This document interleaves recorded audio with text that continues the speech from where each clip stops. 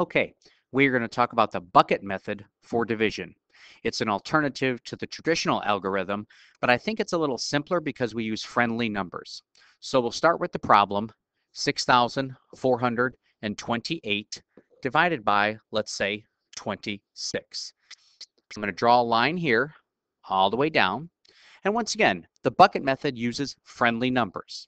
And what are friendly numbers? Friendly numbers are numbers that end in 0 or multiple zeros, so the multiplication can be done in your head. So when we talk about the bucket method, we talk about roughly about how many 26 groups of 26 can I fit into 6,428. Well, I'm going to start off with 100 because that's a good friendly number.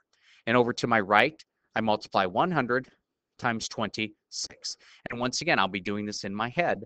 I count that there's 2 zeros here, so I put down those 2 zeros. Then I do my 1 times 6 is 6, my 1 times 2 is 2, and I get 2,600.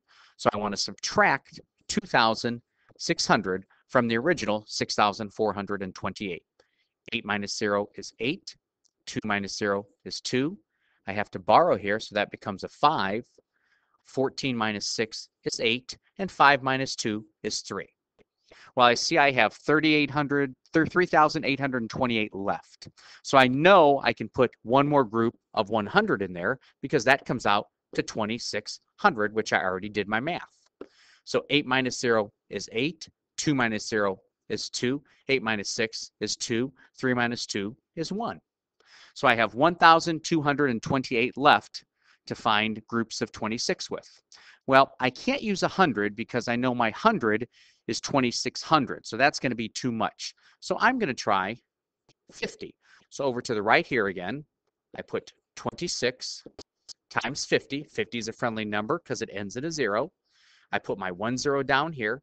5 times 6 is 30. Put down my 0, carry my 3. 5 times 2 is 10, plus 3 is 13. And I see I have a problem.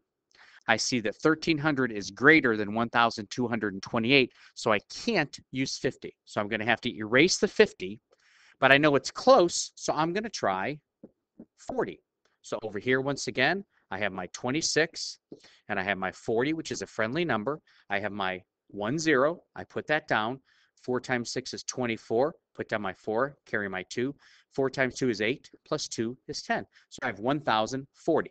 So over here, I'm going to subtract 1,040, and 8 minus 0 is 8. I have to borrow again. So 12 minus 4 is 8. 1 minus 0 is 1. I have 188 left. Well, I could use 10, but that's going to be 260 because I know that, so that's going to be too much. So I'm going to try 5. So over here, I put my 26 times 5. Now, since this isn't a friendly number, I just have to multiply it out. 5 times 6 is 30. Put down my 0, carry my 3. 5 times 2 is 10, plus 3 is 13. So I'm going to subtract 130. I have 8 and I have 5. So I have 58 left. So now I have to decide how many groups of 26 can I have in 58.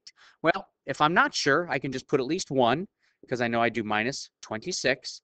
8 minus 6 is 2. 5 minus 2 is 3. Well, I certainly can put one more group of 26 into 32. I'm going to extend my line here. I'm going to put another 1, and I'm going to put 26 again. I subtract. I have to borrow.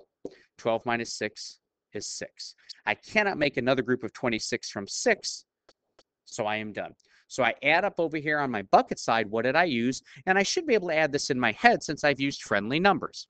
I have 100, 200, 40, 245, 246, 247. I have 247, and don't forget my remainder, 6. Now, once again, if I'm not sure, I can check that using multiplication, and I can use the lattice method that I'm familiar with. But 6,428 is 247 remainder 6. And that is called the bucket method, and it uses friendly numbers, and it's just an option for you instead of the traditional algorithm.